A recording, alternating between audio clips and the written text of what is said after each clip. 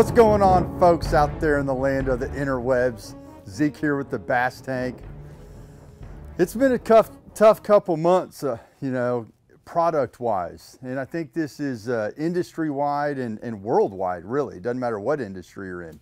But we're finally seeing the supply chain starting to reopen, and we're excited because we've got a whole pile of 1022s right here. If you guys are looking for a unit just to run livescope with, this right here is probably the #1 selling unit for livescope. GPS map 1022, slave unit to run livescope. We've got stacks of them in stock. We're stoked about it. We're excited. We're glad we finally fulfill all of our back orders and get everybody taken care of. So if you're looking for a 1022, hit us up, get on our website. We've got them on there. Get yours ordered and we'll get it to you as quickly as possible. Give us a shout anytime, guys. thebasstank.com. Thanks.